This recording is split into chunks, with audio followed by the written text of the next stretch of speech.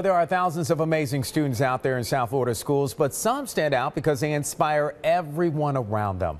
Our new Friday feature will profile one of these extraordinary kids every week. And we are going to call it Swag on 6, students working at greatness. NBC6 reporter Ariadne introduces us to a high school senior who oozes swag now after overcoming a brutal regimen of chemotherapy.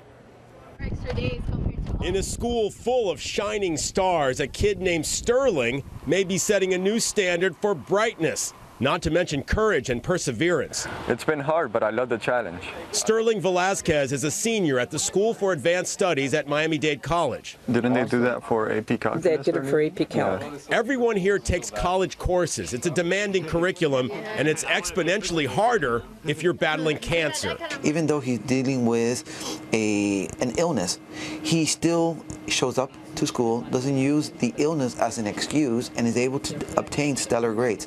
He's really an inspiration for everyone here. Sterling got the diagnosis 2 years ago, stage 4 lymphoma, often fatal, just after he was admitted to SAS. It was devastating at first, but a couple weeks later I got up and I just thought to myself, there's no way I'm going to give up all the hard work that I've been through and just sit in bed all day. So I got up, I went on my computer, and I started signing up for some classes online.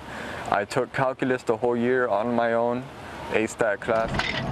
He aces everything. If not for missing some school days to get chemotherapy treatments, Sterling would have straight A's. Dealing with this, I had no idea just how hard things could be, and it's something that you can't possibly be prepared for. And he's such an intellectual kid, and seeing that he went through all that and still managed to keep up his academics is amazing. Sterling isn't in the habit of advertising what he's gone through, but there's no question his presence here inspires his classmates.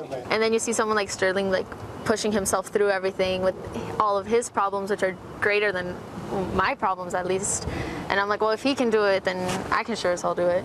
So I guess my message is, even in your lowest moments, just pull through. The cancer treatments weakened his legs, but Sterling will keep moving forward, hoping for an Ivy League future, gaining emotional strength with every step of his journey. In Kendall, Ariadne, NBC6 News.